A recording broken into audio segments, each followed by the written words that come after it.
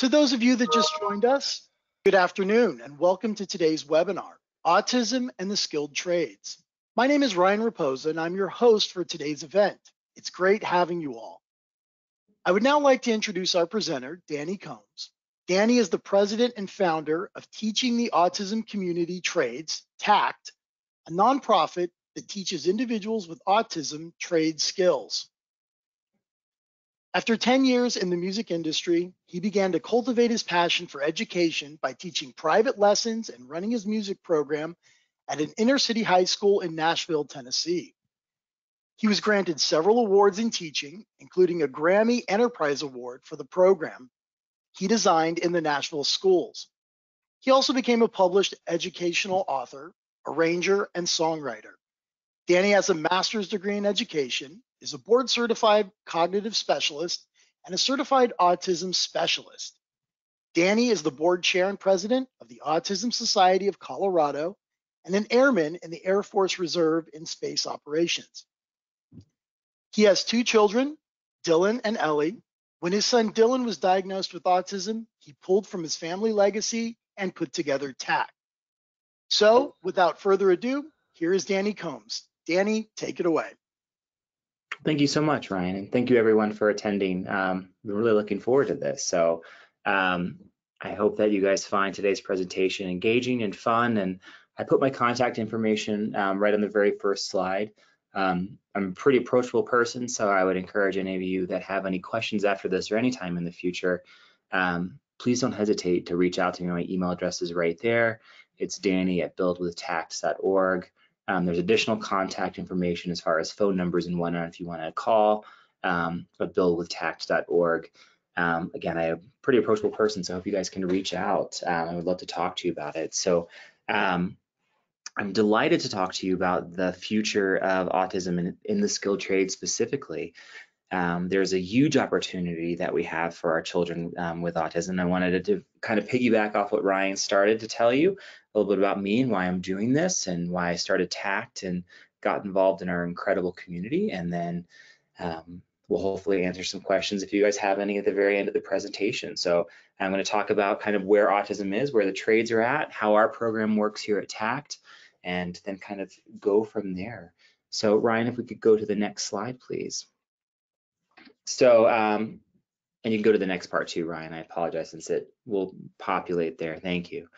Fancy movements there. So TACT is a 501c3 here in Denver, Colorado. I started this organization in 2016, inspired by my son, Dylan. The goal of what we're trying to do is encourage and empower the full spectrum of individuals with autism through education and employment in the skilled trades. When my son was diagnosed with autism, and I find out, probably like some of you that are on this, that there is a 90% chance of unemployment. That was terrifying to me. Ryan, you can go to the next slide. So my background, as Ryan mentioned, was in the trades. I grew up, my great-grandfather worked for a company called Grumman. So those of you on the East Coast might be familiar with Grumman. Later became Northrop Grumman. And my grandfather was an airman in the Air Force, worked for Grumman and designed planes for the Navy.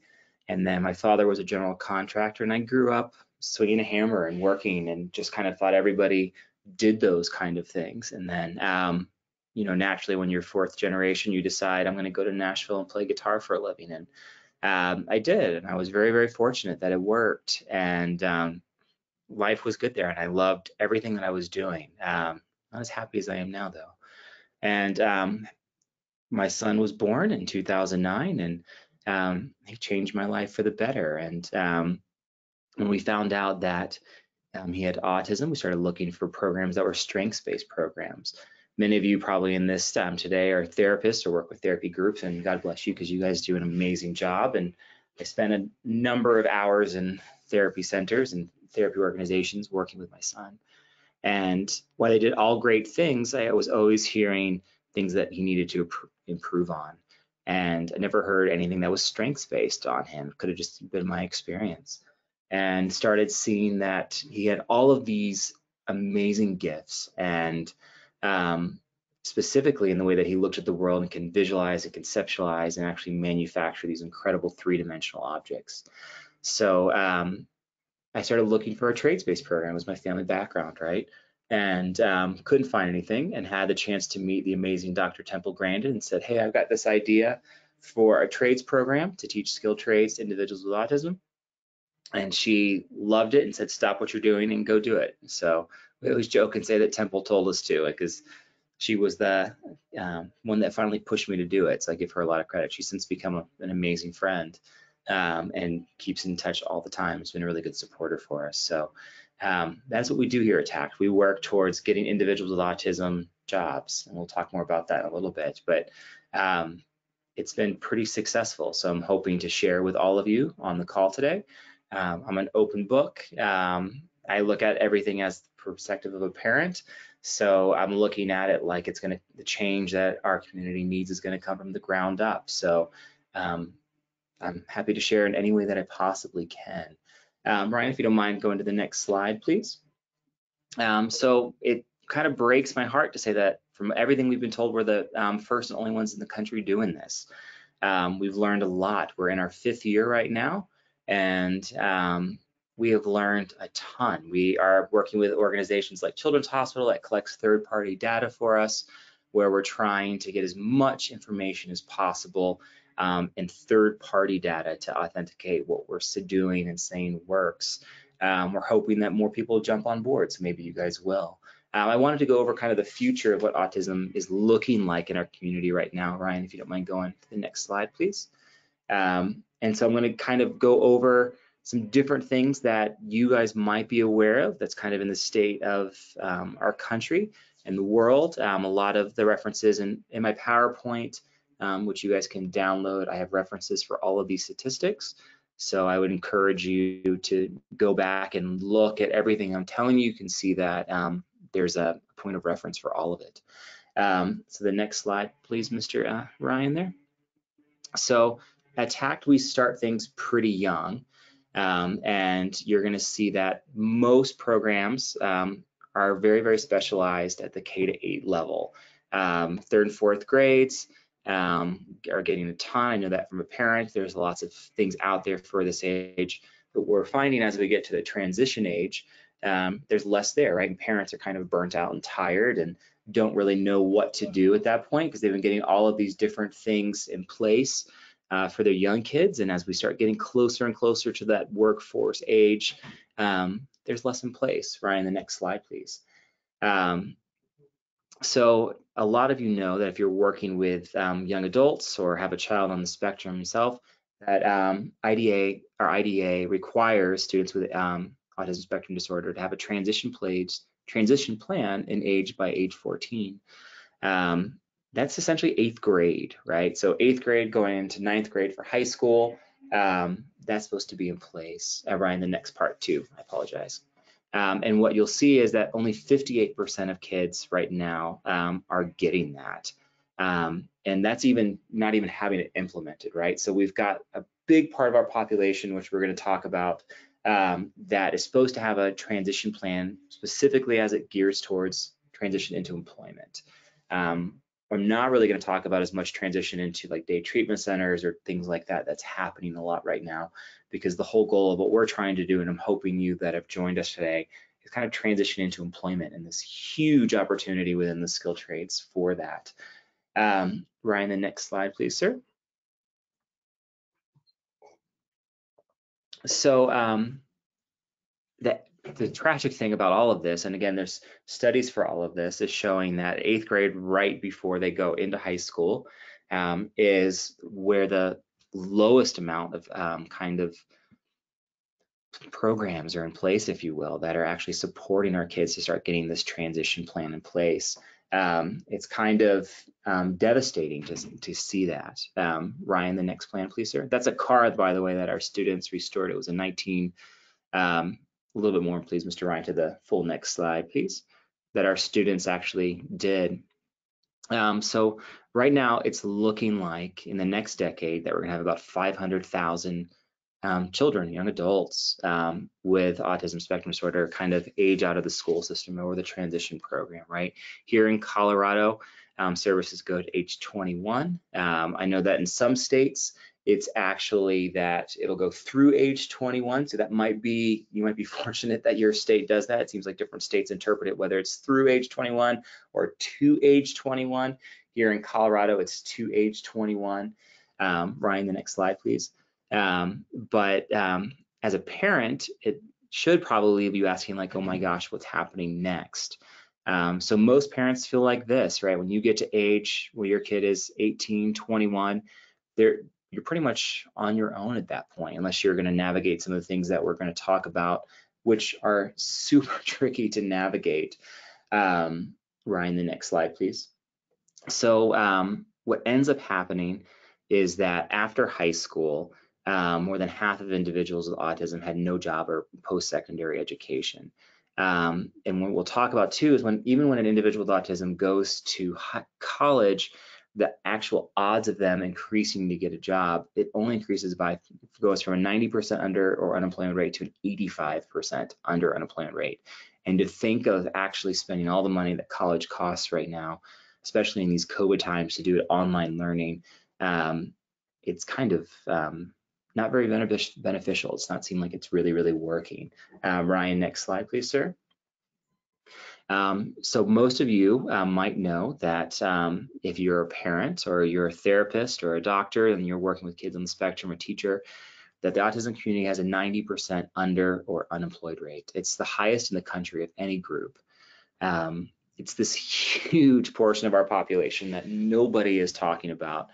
And it's kind of terrifying to think that we have all these incredibly talented men and women out there that have so much to offer, and 90% of them aren't getting jobs, let alone actual careers with room for advancement. So one of the things that I'd like to talk to you all about today is the difference between a job that is sometimes presented through organizations that are very well-meaning versus actually having a career, right? Because in my mind and my goal, and what I'd love to extend to all of you, is the opportunity for our kids to have careers and fulfilling lives that make them happy, where they find self-fulfillment, and you get a chance to see your child, or if you're the individual with autism watching this, that you get the chance to actually flourish. So Ryan, the next slide, please. I wanted to kind of talk to you all about how much this costs, especially for taxpayers, right? And you as a parent. Sorry, Mr. Ryan, I don't know if you heard me say check the next slide. I know there's some latency there. One more, please, sir.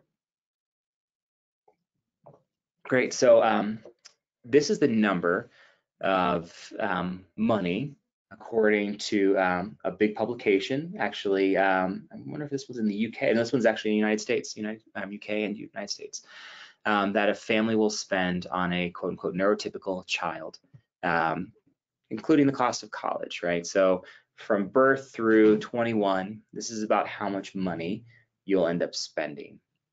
That's a pretty big chunk of change. And if you're kind of like me, no one tells you that when you have kids. So when you see those kind of things, it's overwhelming. That's a lot. The next slide, please, Mr. Ryan. So for an individual with autism, the lifetime cost, it's about $1.5 million, just shy of that $1.4 million for the cost. Now, what ends up happening here in Colorado, for example, the average fees per year for different services is about $100,000 per year per family. The median household income in the state of Colorado is $53,000 a year. So if you figure that a family is spending the average family is spending twice their annual income on one of their children's services alone before they buy a loaf of bread or a jug of milk, that's a lot of money. It puts a lot of families in a lot of places where they're in an uncomfortable financial position. The children or young adult isn't getting the services they need, and nobody's winning from that. And that's not a very, very, very good place to be. So one of the big proponents and one of the reasons we push education so much, specifically education in the skilled trades towards that career, is it really, and I hope to show you in a few minutes, will alleviate a lot of that. Mr. Ryan, the next slide, please.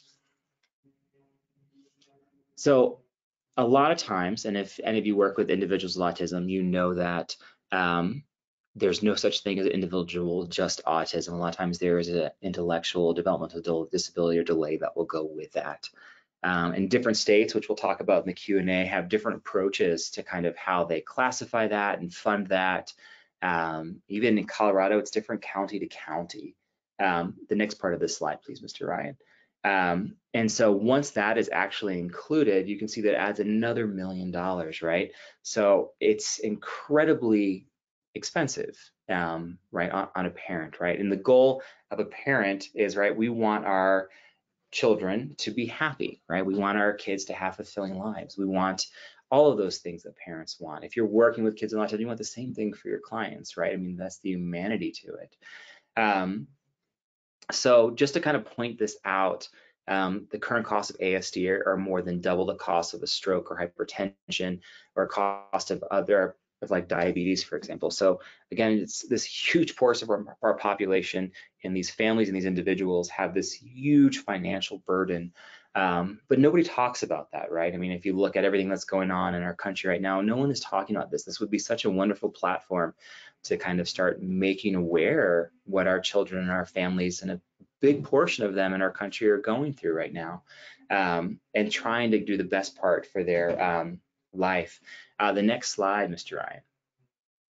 So this unbelievably staggering number, I wish I could say was just a random number that I made up. Sadly, I didn't. It actually came from the cost of the autism spectrum disorders in the United Kingdom and United States in JMJA Pediatrics. And again, the reference is all on the slides. You can see this is what it's costing us, right, as a culture and society. This is a whole bunch of money that we could be using towards working towards getting our kids jobs, right, or changing our society. Mr. Ryan, the next slide, please, sir. An even yet scarier number, right? So I wanted to show you these just because part, I think, of my whole idea with teaching the individuals with autism trades is to kind of bring them out just where we're at, right? So these are numbers that are taking place currently, and how the opportunity that we have by starting to employ this incredibly talented group of people and actually give them the skills and the supports they need to have these careers, and what the value of the trades in this is, it will change all of this. So, I mean, if you think of the economic impact by actually supporting people will have, it's a pretty amazing feat. Mr. Ryan, the next part. I just wanted to kind of give you guys a quote of just what we think we should be doing, right? Mr. Ryan, the next slide, please, sir. So if not college, right? So I went to college. I'm guessing most of you did. I have a master's degree as well. I love learning, and I think, you know, college is great, not putting it down, but we're just not pushing trades at all. Some of you might most recently have seen TACT was featured on Mike Rowe's show, Returning the Favor, and Mike Rowe is a great advocate for the skilled trades. We share in common the idea that the skilled trades offer and are not promoted an incredible opportunity for advancement, careers, a lot of money. Most people don't realize just how much money people in the skilled trades make, and especially now that the baby boomers are aging out and retiring, it's a pretty amazing opportunity, right? So I mean, you've got, and we'll talk more about it, this huge field that's actively hiring, that our kids are well suited for and are ready to go. Mr. Ryan, the next slide, please. I'm going to kind of dive into the skilled trades. And when I'm talking about the skilled trades, I'm talking about everything, in case you aren't aware of what the skilled trades are, everything from auto mechanics to welders to plumbers to carpenters to pipe fitters to people doing drywall to electricians to people paving our roads, anybody that is doing kind of what the last COVID crisis brought as essential workers.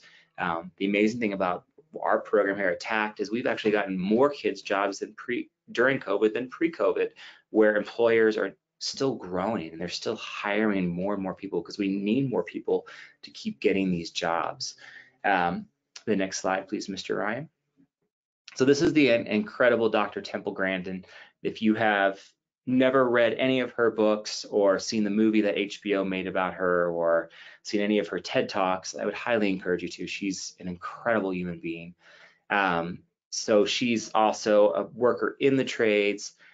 She's been a big advocate for TACT, and she's become a dear friend that we have done some stuff together with. She thinks that roughly 25% of individuals with autism could be placed in the skilled trades. You figure that we have a 90% unemployment gap. If we brought that down, if she's right, and what we're trying to do here at TACT, and if you all join in and we start working all together towards placing individuals with autism into the skilled trades, if we brought that down 25% by getting all these incredible people jobs, that would be astronomical. I mean, it would be a huge benefit to everybody. Mr. Ryan, the next slide, please, sir. So the skilled trades are actually incredibly well suited, and I'm going to talk to you guys about why that is, and why part of the reason we've been so successful, I believe, and why you can too, in getting individuals placed in the spectrum. Those of you that are employers that are listening to this wanting to hire kids with the spectrum, 60 Minutes just did a great thing on it as well. If you didn't see it, can you play the next portion of the slide, please, Ryan? But what's happening right now is, and again, I wish I made up this number, that I didn't, that you have 62% of firms that are working the skilled trades are already performing or reporting a shortage of people that know how to do it. The amazing thing about this is the income that's brought from this. So here in Denver, here's an example. In Denver, the minimum wage is $12.85 an hour. In the state of Colorado, it's $1 less, it's $11.85 an hour. You guys will know what it is in your state. Tragically, our state still has a sub-minimum wage for people with disabilities or intellectual and developmental delays. And that's kind of crazy in my mind to think that we're still allowing individuals with disabilities or autism or any kind of neurodiverse population to be paid less. TACT is getting them jobs at over $10 more than the minimum wage, because on average, because the skilled trades pay more than that. And likewise, there's actually room for advancement in careers.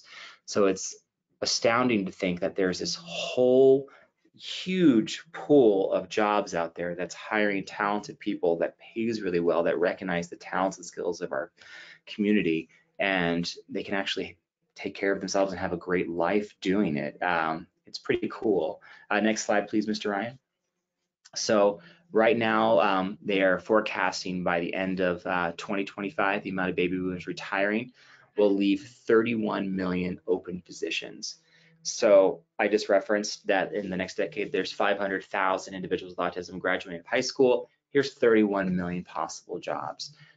So it's gonna present the option of genuine choice into what our community would like to do for work, which is super cool to think that our kids will actually get the chance to choose authentically what they want to do in the trades. If they want to, paint houses, if they want to build engines, if they want to weld bridges, there's all these opportunities out there for them to do that. Next slide, please, Mr. Ryan.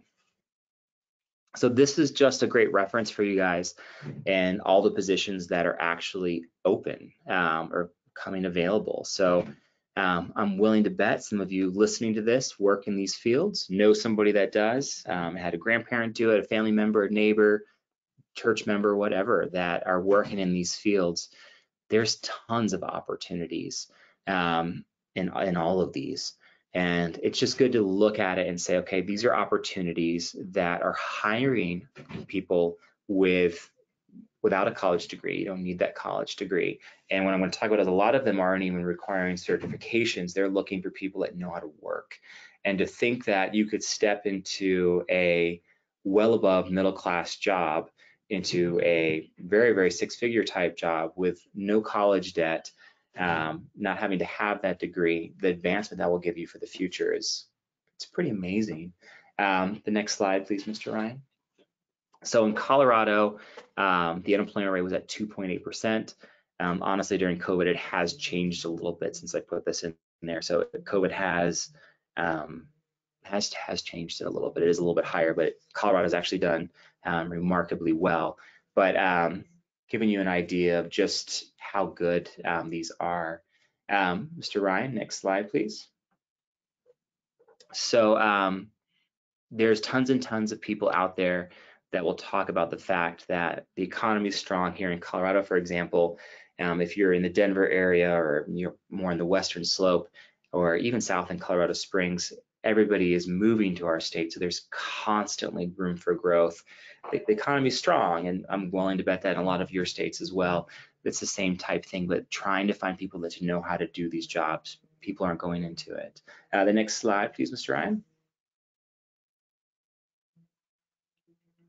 So I wanted you guys to see, just again, kind of like what trade workers are saying. There's an example of a company we work with called CPI, and they manufacture credit cards. They're one of only 4 installations. The next part of the slide too, please, Mr. Ryan. That actually make credit cards. It's a secure facility. You have to have special clearances to get in, all these different things, right? They hired one of our individuals with autism to work at the factory making credit cards. They were so impressed. A month later, they came to us and said, can we have 30 more? Literally 30 more. And so it's astounding to think that a company would hire somebody with autism. They recognize that. Now, mind you, us getting that process set up, you're breaking down barriers, right? You're changing minds, you're opening hearts, you're actually getting to the part where like people are starting to see. And then once they witness it for themselves and they're able to not look at those stereotypes that they've heard before, they recognized how much better it made their workplace. So these are just some quotes for some different trade workers. So this is kind of what we do here at TACT, and this is, I think, what makes our place so special. Next part, Mr. Ryan. So we're here at TACT, and part of our mission and vision is we envision a world where neurodiversity is not only embraced but valued inherently, a world where the full spectrum of autism community can contribute their talents and gifts to find personal fulfillment. And that's what we're trying to do, right? That's what we actually are wanting to do. I think we're succeeding, and I'm hoping you guys can join us in it. The next part, Mr. Ryan. So these are a whole bunch of different skills that you get at TACT, which is kind of cool. So we do everything from career exploration, job skills training, hands-on learning, sensory and adaptive environment, individualized curriculum, motor skills, developmental appropriate, design curriculum, all these different things are things that we are providing, independent living skills. Now, here's the amazing thing, and we're going to talk about it more in a sec when I go into it. We're not segregating out these different programs. What happens a lot in autism is everything is segmented and segregated into, okay, today we're going to teach you how to do this skill. The amazing thing about the trades is even in like our overall nation's career technical education standards, they recognize that the trades are holistic in the sense that if you're going to be a carpenter, you have to have math skills, you have to be moving around, there's going to be a kinesthetic component, you have to have the socialization skills to communicate with your fellow coworkers, how that works. All of that comes together. We're not segmenting it and breaking it down like, let's teach you how to talk to your coworker. It comes together at the same time. So, and then we're going to talk more about that in a sec, but it's pretty amazing when you actually see how it comes together. The next part, Mr. Ryan. So this is kind of the TACT programming, and the next slides or 2 slides are going to be the ugliest slides I have in the presentation, but just to kind of give you an idea of how I think and would recommend you set up. So this actually has the most valuable information in my mind, even despite it's the unprettiest slide of them all. So at TACT, we start kids at age 5. That doesn't mean we put, a welding torch or a kid under a car at age 5. That's not what I'm saying. But we want kids to be exposed to the idea of working at the trades. So we have workshops, we have summer camps, we've got one-on-one lessons where a kid can come in and experience a makerspace class, a circuitry class, an audio engineering class to see if they like it. They're not getting it in public schools, and if they've never been exposed to it, how are they going to know if they like it? So we want to actually start exposing kids and recording that interest, because when we get to that age of 14 where all of a sudden we're putting with IDA a transition plan in place, if we have a history of experience and exposure, then school districts and government agencies are that much more likely to fund what we're doing and what you guys will hopefully be doing. Again, it's holistic, right? It's teaching all of these things at once. Most autism groups, they break it all down. We're not doing that. And so when we're using these work skills, what we're teaching the trades, not all of our students end up going into the trades. Some of them want to work at a coffee house. Some of them want to work in their parents' office or in an office building. That's fine, but we're learning work skills, right? We're learning how to show up on time, how to communicate, how to work with a team, how to work with different aspects of executive functioning to be a valuable employee, right? If you talk to most employers, they'll tell you they want people that are honest, dependable, will show up on time, ask if they have questions. We're using the trades to do this. It's a vessel at the end of the day. One of the things that we do is we have an amazing staff. That's a big part of it, that are student focused. We want them to be invested in the kids. We never have more than 6 students per class. We have over 700 kids attacked. We have classes that go on all day, every day, especially when you only have 6 kids in a class. We always have 2 students per class. Excuse me, 2 teachers per class. The idea is we want to have the ratio right to support our community, right? If there's a trade school that teaches the whole community here in the Denver, Colorado area, they have between 30 and 60 kids per class in an automotive class with 2 teachers. I don't know about you guys, but I would not feel comfortable with 60 kids in a class, 2 teachers, even if it was 30 kids per class, and there's 30 cars in the air, and you have 30 kids underneath the cars that are up in the air in lifts, and they're pulling on things and taking things apart. I don't know how you would do that, and that's not fair to the teachers. It's not fair to the students. Nobody wins from that. We do things too where when we're setting up the projects at first, we call it deception without deceit. And what I mean from that is when you're developing projects for our kids to learn, it's not just opening a textbook and saying the old-fashioned chapter 7 learning of, okay, kids, today we're doing chapter 1, and then tomorrow's chapter 2, and then tomorrow's chapter 3, and so forth.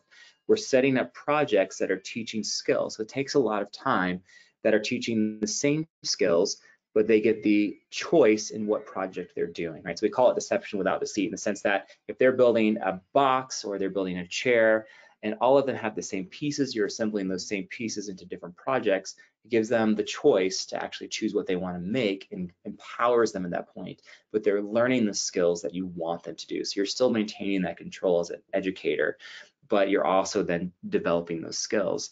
And then we use permanent projects. So those of you that are therapists are very, very aware of permanent projects, where we actually set it up where we want to kind of study their progress, right? We keep copies, and then towards the end of semesters or quarters, we'll end up going back and having them build similar projects so we can compare and have something tangible.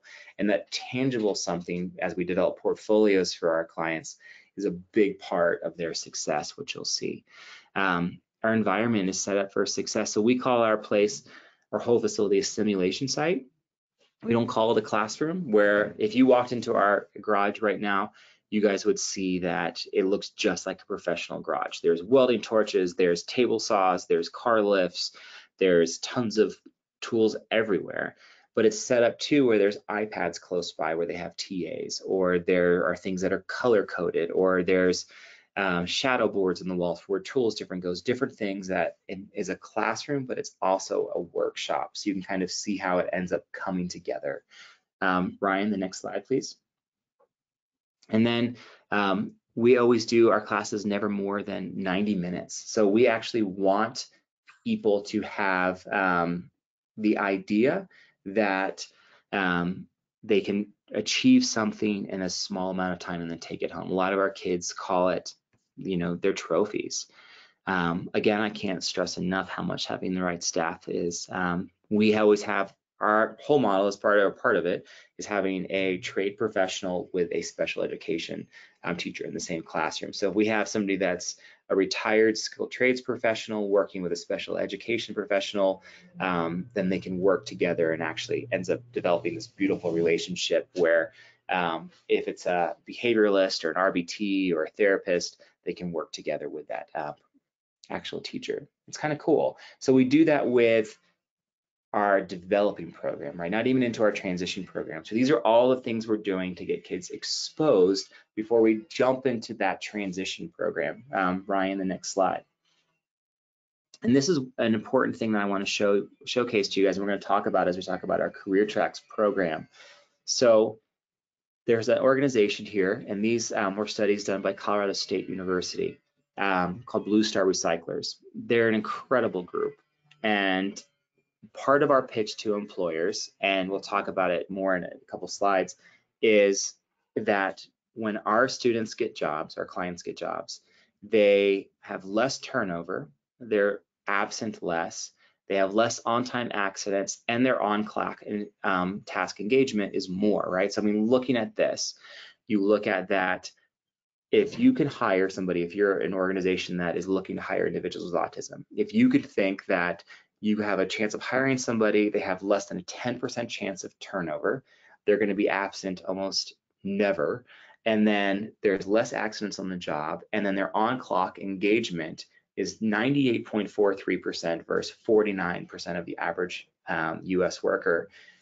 That's pretty amazing. I mean, if you just look at this graph, again, this was done by Colorado State University, you can see that what they're experiencing there and what our employers that we get kids jobs in are experiencing the same thing. That saves the organization money. So we have a whole pitch, which I'm going to share with you guys, that we do with our employers when we're getting them jobs. You might hear the tools in the background right now as I'm talking to you, but we measure all kinds of things: dependability, engagement, motivation, attendance, the work quality, the productivity, the adaptability. We want employers to see that our kids are exceptional and it makes their workforce better. Mr. Ryan, next slide, please, sir. So that's where our career tracks, which most people call it a transition program, takes place. So for those of you that are most interested in that, I encourage you to take a look at again, not pretty slide, but give you some hopefully good information of how we go about it. The next slide, Mr. Ryan. So after we've done the whole exposure piece, which we just talked about, the 90-minute classes, the 6 kids or 6 students per class with the 2 teachers, this is what we do. So we go out to employers and we talk to all of these skilled trades employers and we say, what do you need? Because there's always a shortage, right? Remember, 62% of employers in skilled trades are reporting shortages right now. So we find out what they need. And then when we come to TACT, then we are training through our transition program exactly the skills that those employers need. Most of you have read countless studies talking about when you go to college, by the time you graduate college, the market's already changed so much, everything that you just learned is no longer valuable. We're training to go specifically for what that job needs, right? So it's real and authentic. We're practicing, we set it up just like it is in their shop. So again, it's a simulation, right? It's a simulation shop. And then when we do that for a period of time, there's no like, hey, let's do auto 101 and auto 102 and then auto 103. We're training, getting ready for the job. It makes it real. And then when we do that, and we feel like the client or the student is ready for it, then they step into that employment, right? And then what happens is an employer gets an individual that's already trained and ready for work. Because what we found is, as talented as our community is, that initial onset of that training goes slower. So employers in the past have looked at that initial training and seen that it's gone slower and become frustrated, not hired as many of our kids. So once they see that it's they're incredibly efficient once they're trained, then they succeed. The employer's happy, they want to hire more. So they do that training here at TACT, they step into the workforce and they're ready to go. And then the employer gets somebody that's got a higher retention rate, that is better on task performance. It's a complete showcase of their skill and talent. And it's most importantly, it saves the company money, right? Because that's what they're looking for. If it's a for-profit organization, they're wanting to save money. So if they get somebody that knows it and is trained for it, they save money and they're happy and they want to hire more of our kids. So we're doing that hands-on training again here. So we always send job coaches with them as well. We always want somebody to kind of be a liaison. We're also training the employers on what autism is. We want employers to see our kind of neurodiverse community as the beauty that it really is. And so there's some language that we teach them. There's some different things that are set up. Now, here's what's kind of amazing about all of this is in the trades, there's already been so many different language barriers that the trades are already naturally set up for individuals. Since we teach the full spectrum, some of our kids choose alternative forms of communication. There's already in the trades things set up for kids that there's different language barriers. So it's color coded, it's done by pictures, things are labeled in ways when you look at the blueprints where if you can't speak English or if you're choosing alternative forms of communication, you can understand it. It's the infrastructure's already there. I mean, it's amazing. So it's working well. I'd love to answer more questions about this. Mr. Ryan, next slide, sir. And I know we're coming on 45 minutes, so I want to make sure we have some time for Q&A. So again, that most employers have already kind of embraced the language barriers, and we're going again with career level income as far as like this, you know, job placement where people are getting placed into bagging groceries or rolling napkins or stuffing envelopes, and some individuals that might be what they want, and that's great. But we're trying to give a position that rewards talent and performance and actually has actual advancement. The trades do that, and there's so many openings. Mr. Ryan? So we're an asset-based in the next portion of this slide too, Mr. Ryan, versus deficit-based. Again, when I talked about when we set up TACT, it was skills-based, it was talent-based, right? So we are looking at the strengths of the individual, we're looking at the opportunities that are available, and we're intentionally focused on actually getting them placed in those positions. For you, those of you that are parents that are watching this or advocates, and you're wondering, how do I get my client or my child a job? Hopefully you'll learn from this how we're doing it and we're being successful in it, and I hope that you can use that as well to help your child or client be successful. Mr. Ryan, we're going to go through the next few slides a little more quickly here, just kind of going over the environment of our space. I just wanted to show you guys some pictures. Next slide, please, Mr. Ryan. So safety is a big part of what we teach. Safety has to be important. So whether our kids are you know, using screwdrivers or nail guns or table saws, you can see we've got pictures of things. Everything's out for it as well. And next one, please, Mr. Ryan. So we've had verbal and written things. Our space, when you see our environment, we have, it looks like Google, right? When you go to Google out there, it looks something similar where we have swings, we've got a sensory room, we've got weighted blankets, we've got all these different things for individuals to kind of feel comfortable if they need it. So the last part of what I wanted to talk to you guys, kind of the takeaway, if you will, so the next slide, please, Mr. Ryan, is that we've got a pool of people that are extremely talented and currently unemployed or underemployed. They're more reliable, they're more dependable, they have better on-task time and less turnover. That creates value to employers, right? So if you can hire somebody that you have to not spend as much on training, they're going to be there more, they're going to do better when they're actually working, they're more engaged and dependable, then a company saves money and it becomes more profitable. That person that we've got placed in the job is happy they found success. I mean, it's what every company and everybody wants at that point. We do all of that training here at TACT. We're trying to get TACTs in other states. So right now we're getting it set up. If you are interested in this and feel overwhelmed by it and you want to have somebody like us come out to your state and try to get an affiliate set up, that's what we're trying to do right now. We'd love to talk to you about that. So we're trying right now here for TACT, for example, to work with all these different companies in Denver to funnel as many qualified candidates as possible.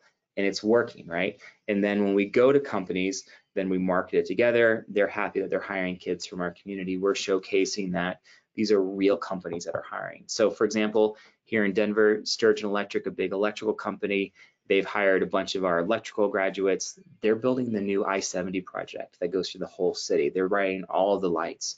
Another electrical company called Wayfield has hired a bunch of our electrical students. They're building the new Amazon.com building. So when I'm talking about our kids getting jobs, these aren't entry-level jobs. These are jobs that if you order from Amazon, our students will be the one that have wired the building. I mean, it's pretty amazing. So that's kind of it in a 45-minute nutshell. Sorry if I talk so much, but I would love to take the last 15 minutes to answer as many questions from you as possible. Again, on this PowerPoint that we have, I've got all of the references for you all to see, so you can look up everything, all the publications that I've referenced, as well as my contact information if you feel like you would like to email me. Again, visit our website, buildtact.org, and phone numbers and stuff are on there if you want to call. I'm an open book, so I would love to help in any way that I can. So, Mr. Ryan, do we have anybody with any questions? Yeah, Danny, great job. So our first question, kind of a statement as well, says, Danny, this is amazing. Are you considering licensing or franchising your program? That would be very interesting and something I would consider pursuing. Yeah, thank you. Well, first, thanks. So we're a nonprofit, so nonprofits can't franchise, but we affiliate. So yes, we are looking at having affiliates, and we would love to talk to that person about that. Essentially, it works where you would get all of the resources for funding, which we didn't even go into, which is a whole big portion of all this. TACT is set up. I'm a parent, right? So I know how difficult this is for parents, so we are very, very grant dependent. We work with agencies like Medicaid, we're a program approved service agency. So we've learned how to navigate all of these systems, and part of that is sharing that with you so that you can navigate those systems as well. So absolutely, we're looking at starting affiliates in other states. Yeah. Perfect. And the next question is, where can I go to help support Danny's 501c? Great question. So on our website, buildwithtact.org, there's a donate page. So if you would like to make a donation, there's that. You can see through GuideStar, we are a gold-rated transparency organization that we're very, very transparent, obviously, as a 501c3 of everything that we have and do with all of our resources. We're very fortunate in the sense that we're growing. We have 12 staff members. And we've been pretty successful, knock on wood. I mean, it's still nonprofit, so we need your help in a very, very big way. We want to take care of our staff and our kids. So any donation that you can do would be wonderful. And so you can donate through our website. There's secure portals to do all of that. That would be great. Thank you. Okay, and the next question, can you speak to some of the assessments you use in order to match the individual to careers that fit both preference and skill? Yeah, Thank you. that's a great question. So we use a variety of different assessments, and I'm so glad you asked that. It must be an educator or therapist out there. When we're doing it, we do an intake as part of our transition program. Ideally, with the camps and workshops, if we have a client that we've had for years, it's self-feeding, right? So we've had the idea of a formative assessment with these individuals for years to see what they like. But if it's somebody that's just coming from a school district or just moved from the area, this year, for example, we had 4 clients that moved from out of state just to come to our program. When they come, we set up times where it's a day, and they'll meet with our director of education, myself, or Becky Mershon, that does a great job with all of our family communications. And we do a variety of different projects, and we set it up where they're successful in every project, but we're watching for everything from fine motor to gross motor to communication to frustration tolerance to executive functioning. And then we have a bunch of different assessments that we've written that you can find out if you become affiliate how we are doing that. And then Children's Hospital is working with us as well. They've been a great partner, and they're helping us assess it too. We're doing a 3-year longitudinal study on how all those assessments are working, especially with retention, whether once the kids are placed with jobs. And we're watching the kid or the young adult, and then we place them with that. The neat thing about our program is once you start automotive, it doesn't mean you have to stay in automotive. Once you start welding, it doesn't mean you have to stay. So sometimes we get it wrong, where a kid will think, okay, this is what they want to do, and we notice that, and they're wrong. So here's an example. We had a client come to us that said he wanted to do computer science, STEM stuff that we do with all kinds of computer-aided drafting and drones and 3D printing, et cetera. And this client was having a hard time, but every 20 minutes he was needing a break, and it was just becoming apparent he wasn't enjoying it. The family wasn't as happy as well. He kept peeking out the window at the carpentry class, came out to a carpentry class, and his very first class, he actually worked for 3 hours straight, just sanding. He loved it that much. Now he does carpentry full time. We got him a job actually restoring desks for school districts. So, I mean, it's possible when you see and you're attentive to that. And again, through that, we've got a whole bunch of different graphs that we make and different studies, and we've got tons and tons of pretty graphs, line graphs and dot graphs and bar graphs and pie graphs that measured all that we present to everybody, especially with all our funding. But it's very much based upon those measures that we're looking at. I kind of hope that helps, but I'm happy to go over more of it if you'd like, if you want to email me. That's great. Okay, so our next question is there a partnership with state DOE, workforce, and VR? Yeah. Um, we are partnered with the Colorado Department of Education. And so we call it the CDE out here, and then our local voc rehab as well. Yes, also Medicaid. Those have been the hardest ones, honestly, for us. The Department of Education was the easiest one, just with our levels of assessment and different things we've done. The Medicaid one took some doing. I mean, in full transparency, even when we started this, we were turned down with insurance for 13 times, right? So insurance agencies looked at what we were doing and they freaked out, right? I mean, the idea that we're putting all of these tools in kids' hands made it very difficult to get started. So if you're wanting to start this too, part of the reason we want to do the affiliations is to help people figure out how to do that. It takes a lot of work. The Voc Rehab took some time. Thankfully, they've got a new director. She's wonderful. And she's been a big proponent of our program and are now working with us in the work adjustment training, in the SWAP program as well, which is the school work adjustment placement.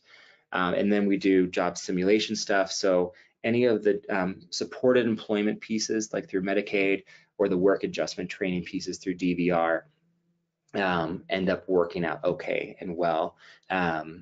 It doesn't, honestly, in full transparency, and that's part of the reason we rely so much on grants and people that are wanting to support. It certainly does not pay enough to pay a teacher, let alone actually provide the supports that we need, but it does help supplement our program. So they do support it, and I'm happy to talk about how they do that. They've been great with that. All right, and our next question. How many of your students or youth have significant communication and behavior needs that have hindered their work ability? Any advice for others as they navigate the work world? Yeah, that's a great question. So we've been very fortunate, and knock on wood, that what we find here at TACT, and kind of I think the reason we've been successful in building a community, which is one of the big things you feel when you come here, is that our kids, I feel like, are recognized, in just my experience doing this, for the first time for their actual talent and ability, right? So we have clients that, for example, have been kicked out of entire school districts for discipline or behaviors, that have had to have organizations bring outside supports, where it's like, okay, this client comes in and they need literally 3 people around them at all times just to make sure they're not hurting themselves or others. And what we found is when you're empowering this individual and you're showcasing it, I swear you could, and I don't know how you would measure this, but you can see it in their eyes when they're actually trusted, recognized for their talent, and supported in it. I mean, it's like this weight is just released off their shoulders. I mean, you can see it in their body language. I don't know how you would ever measure something like that.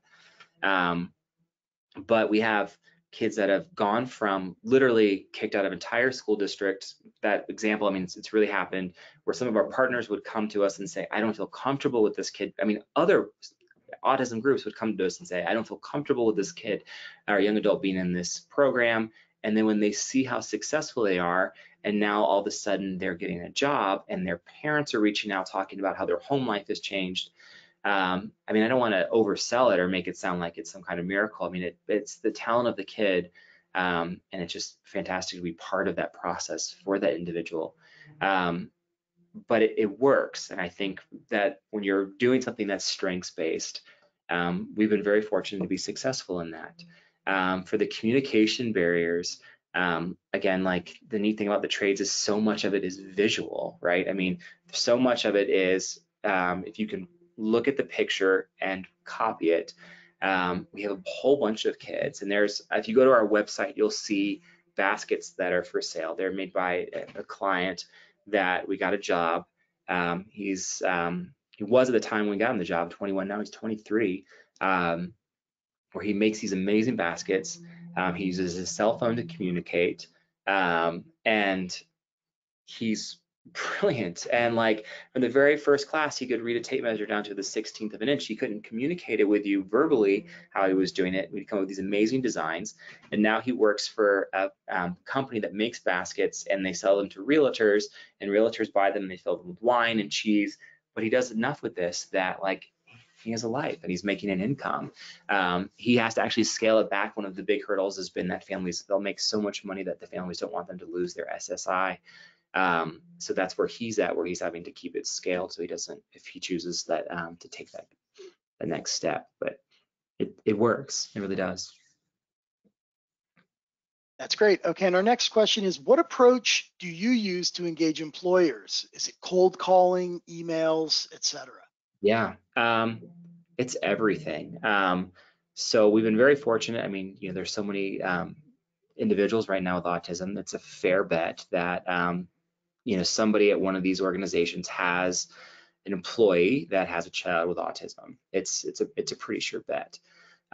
So a lot of our success has been sharing what we're doing. Again, we're very open. We want, I mean, we look at it as, again, as parents, right? So Becky and myself will go out and we talk to all of these different families about what we're doing, other support groups. The news has been very supportive. And a lot of times somebody at one of the organizations will see it and reach out and say, I work at this organization, can I talk to you about it for my son? But other than that, we've been very successful in the sense of showcasing the students' talent to the employers. So, and what I mean by that is for our automotive program that has one of our big partners, we have kids that are now putting airbags in Audis and Volvos. Real stuff it's incredible. We've gone to a couple car shows in our auto program, for example. These aren't small car shows. These are very, very large with hundreds and hundreds of cars. People come from all around, and we won first place in both. And these are classic cars. And then after we've won the two that we've entered and we won first place, after we won, then we said, okay, this was done by kids with autism. We went into it trying to showcase the talent, right? It seems maybe subtle, but all of a sudden when people are voting for it based on how good it is, rather than seeing like, look at this car that's restored by kids with autism, they're actually authentically looking at the talent. And then when they see it, they vote for it, it wins. And then it's like, oh, hey, by the way, this person just happens to have autism. Then it knocks down that barrier. And then all of a sudden it's, well, I run a garage. I want to have a car dealership. Can I talk to you about hiring some of your kids? Because there's this huge deficit of mechanics.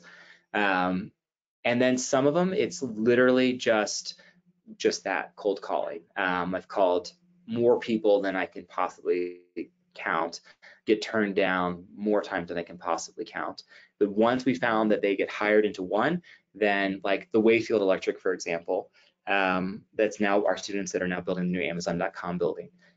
They went to the other electrical contractor, Sturgeon, for example, and said, we can't find workers. Where are you getting good candidates? And when that company says, hey, we're getting good kids from TACT, then all of a sudden they come to us and say, okay, I heard that you guys are putting out great kids. Can I talk to you about hiring some of your students? So it works that way as well, that kind of word of mouth, which is a pretty cool place to be. That's great. All right, we have about 5 more minutes for questions. And our next one is, how do you get parents to back off and let their sons or daughters decide their own goals? I work with young adults in a work training program who want one thing, the parent pushes another one that they feel is quote unquote better. Yeah, no, honestly, that's, and I can completely feel your pain. I mean, our parents are wonderful. I'm a parent as too, but that's honestly been one of our biggest hurdles, just completely transparently, like that. And then the SSI thing that I mentioned as well, where, because these jobs pay so well, that if you are making a certain amount of money per year, you no longer qualify for certain benefits. So that families will come to us and say, I don't want my kid to have this job that pays this well, because then they'll lose these benefit programs, so these government programs.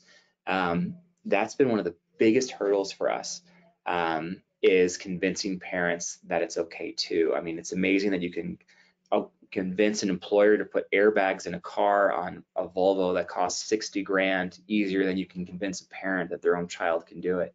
But that's been a big barrier. I mean, the biggest thing for us has just been patience and consistency. I mean, to the point that we've had to like just personally step back because we were responding to emails or phone calls at 11 o'clock at night and weekends and all those kind of things. And it's tiring. So, and I'm sure whoever asked that question, you know exactly what I'm talking about.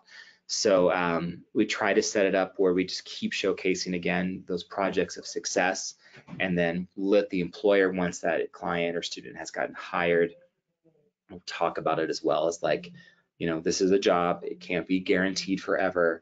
However, your child is succeeding, there's all these opportunities for advancement.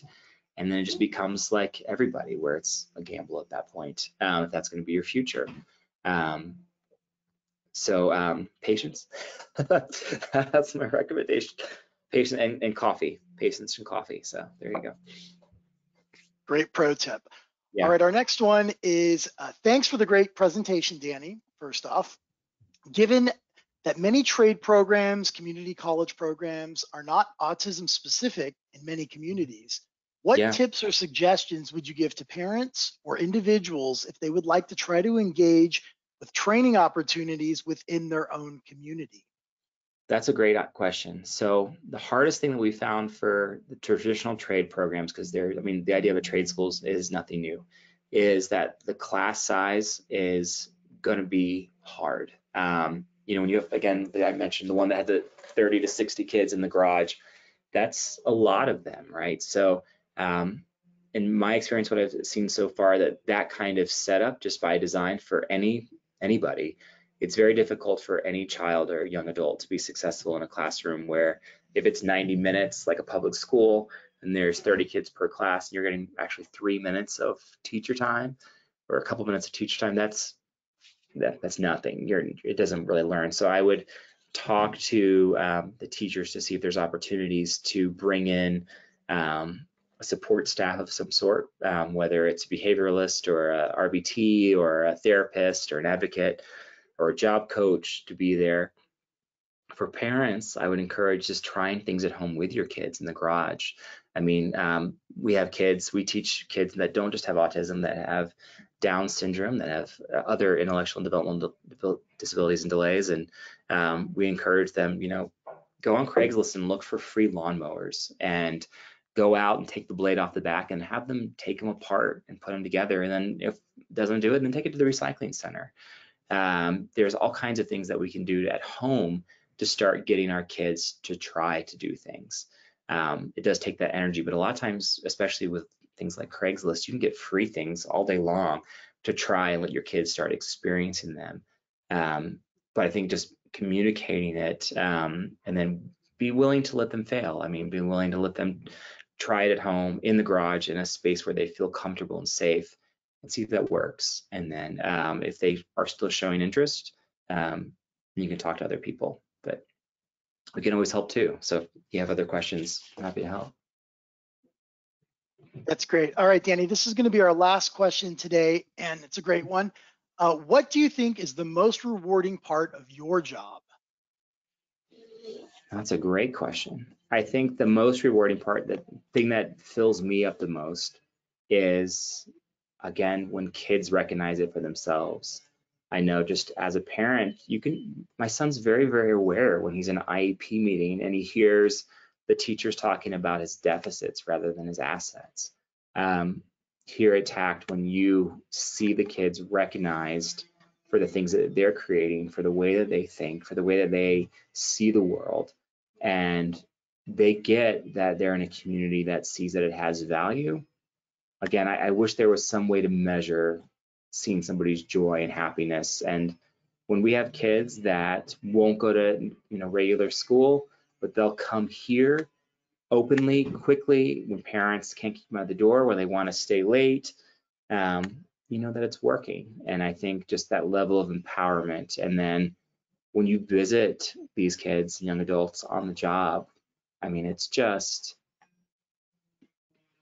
empowering. I mean, that's my favorite part, is knowing that we're helping kids for the first time, sadly, realize that they are incredible and that they have a lot to offer, and that this diagnosis of autism isn't going to be something that's going to hold them back, that they can do it, and we're going to help them get there. And I think that it's the best part of the job. And then, yeah, it's what keeps you going, knowing you're making a difference for that.